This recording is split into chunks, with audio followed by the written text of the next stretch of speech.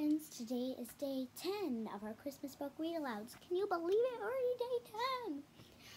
I forgot to mention in our last book, Pinklicious, Merry Pinkmas, that it was day 9, or did I? 9. I don't remember, but it was day 9. This was day 8, and we're reading a book called The Berenstain Bears Meet Santa Bear, and this is our 10th book of Christmas. Okay, there's a note in the beginning of every Berenstain Bear book. I have to warn you. So it says, the Berenstain Bears meet Santa Bear. Special music's in the air and Santa's at the mall. What do little bears make of it all? Everyone's like, hey, see Santa? And they're like, I don't know. We'll have to find out, okay? It was just 2 days after Thanksgiving, and the sights and sounds of Christmas could be seen and heard all over Bear Country. It seems to me, said Mama Bear, as the Bear family arrived at the Bear Country Mall, that the Christmas season starts earlier every year. Yes, isn't it great, said Papa Bear, admiring the mall decorations. I'm not so sure, sighed Mama. I'm concerned about Brother and Sister Bear. Too much excitement isn't good for cubs. There, the Bear Country Mall. No need to be concerned, said Papa. Brother and sister are good little cubs. I'm sure they'll be calm and sensible about the whole thing. But if Papa had looked at Brother and sister at that moment, he wouldn't have been so sure. They were passing the big new toy store, and Brother and sister didn't look the least bit calm and sensible.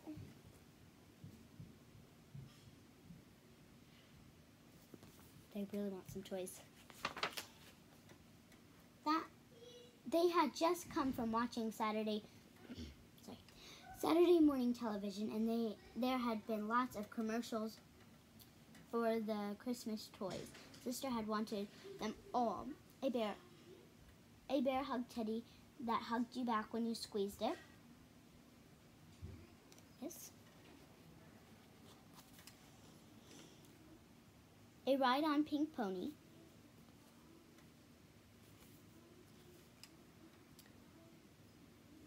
A clown face mobile kit.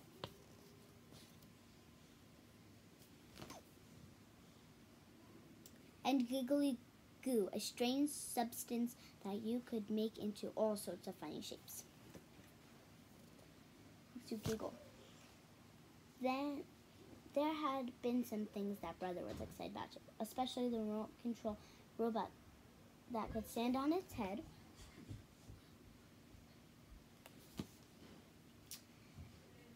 and a dinosaur molding kit. So he doesn't want as much as Sister Bear. She has 4 things and only wants 2. And there they were, right in the toy store window, plus lots more. Sister was so excited she was practically jumping up and down. And Brother read a sign saying Santa Bear was coming to the mall to meet all his cub friends. She got even more excited. Oh, Santa Bear, she cried. Oh, Mama, may I come meet Santa Bear? Please, may I? Please. In good time, said Mama, sighing again. Calm and sensible, eh? She said, looking at Papa.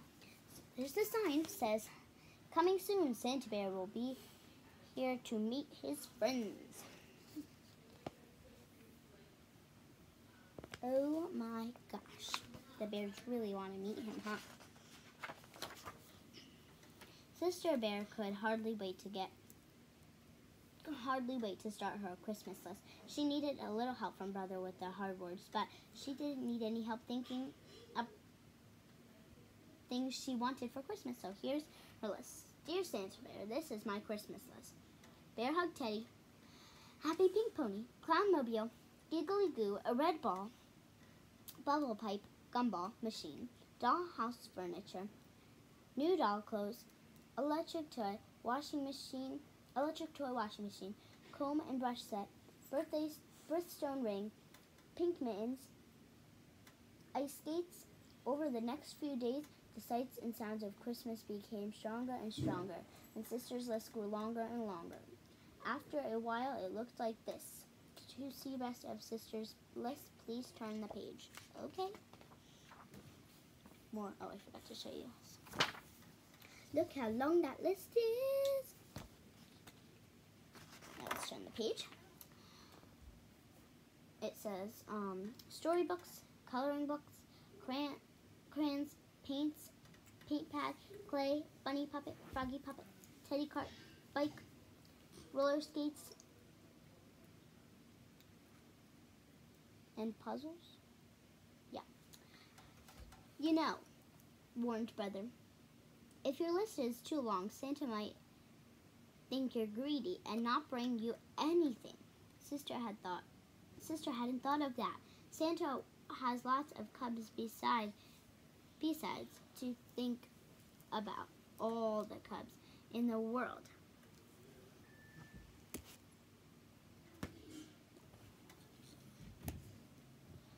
Oops, sorry. Santa Bear has lots of cubs besides you to think about all the cubs in the world. She hadn't thought of that either. As she looked at her long list, she began to get a little nervous. Have you ever met Santa Bear? She asked. Sure, answered Brother, who was finishing up his list, which was very short. A couple of years ago, he asked if I'd been good. Then I told him what I wanted for Christmas and gave him my list, and that was that. It was fun.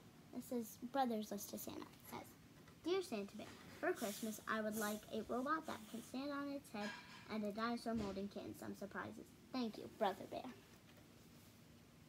So that's his. And this and this is Sister's. Now Sister was really nervous. She thought of all the times she hadn't exactly been good.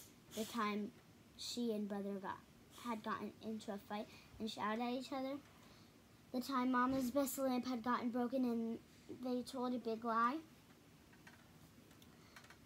And the time that they had let their room get so messy that Mama had threatened to throw away all their toys. Oh, I wouldn't worry about those times, said Mama, giving Sister a little hug. Santa Bear doesn't expect cubs to be perfect, just good.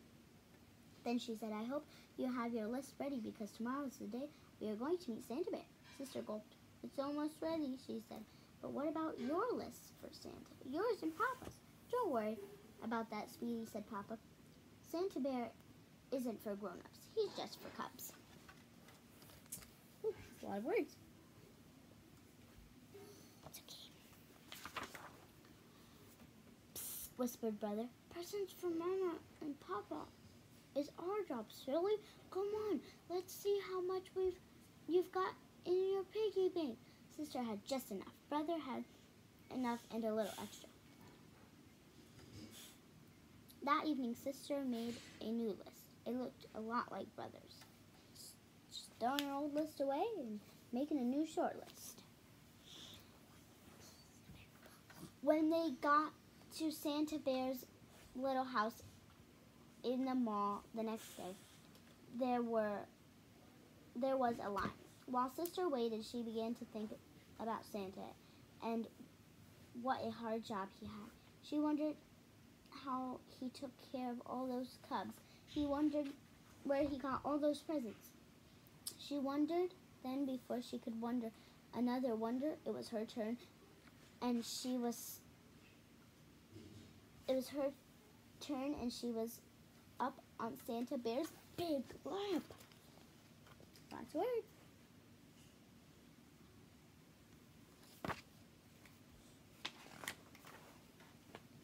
It's very nice to see you, he said in a deep, jolly voice. Now, tell me, my dear, have you been good this year? Well, said Sister, taking a deep breath, I haven't been perfect, but I have been good. Then she told him what she wanted for Christmas and gave him her list.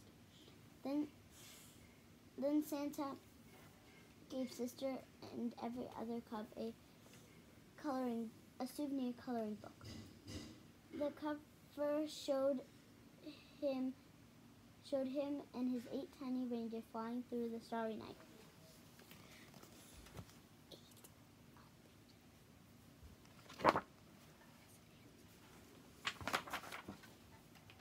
Sister's mind was so filled with thoughts about Santa that she almost forgot about the special shopping she had to do. But brother remembered.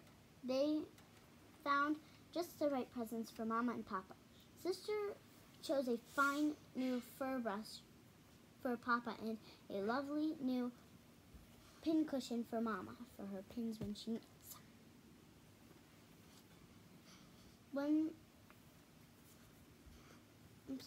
brother bought Mama a box of her favorite breakfast tea and for Papa a handy pocket calculator. "Look," said Sister as they were leaving the mall, "another Santa." She was right. There, ringing a bell,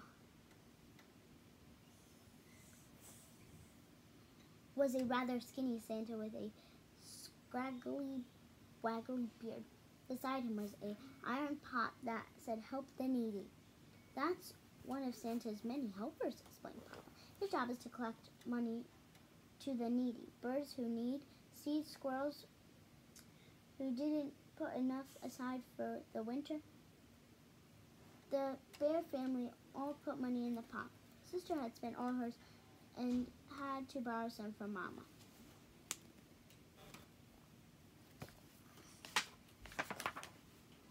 Finally, the days and weeks of preparation and waiting were over, and it was Christmas Eve. "You know something, Papa?"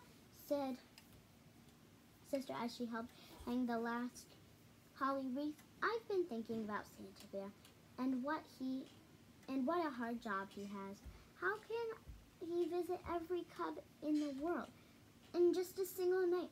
Where does he get all those gifts? And besides, how can reindeer fly? And how can the sleigh land if it doesn't snow? And how can Santa come down our skinny little chimney?"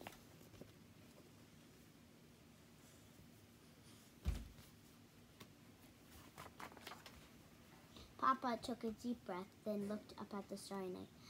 "I guess the answer, my dear, is that Christmas is a special time that very special, almost magical things can happen.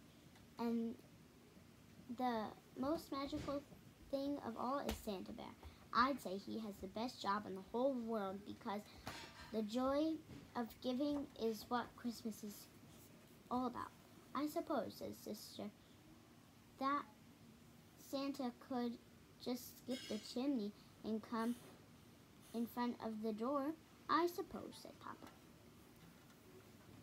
Then before she went inside, she took one last look at the starry night, but it had clouded over. And now, instead of stars, there were snowflakes, thousands and thousands of small, silent snowflakes. Well, she thought, at least that'll help him with sleigh.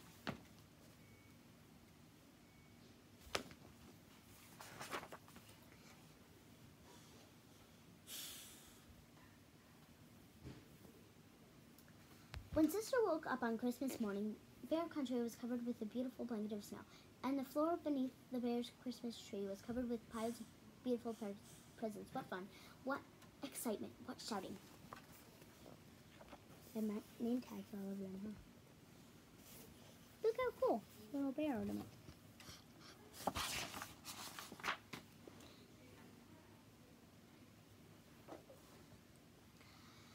Then, when the excitement and shouting were over, the cubs watched Mama and Papa open their presents. "What lovely, thoughtful gifts," said Mama. "Just what I wanted," said Papa.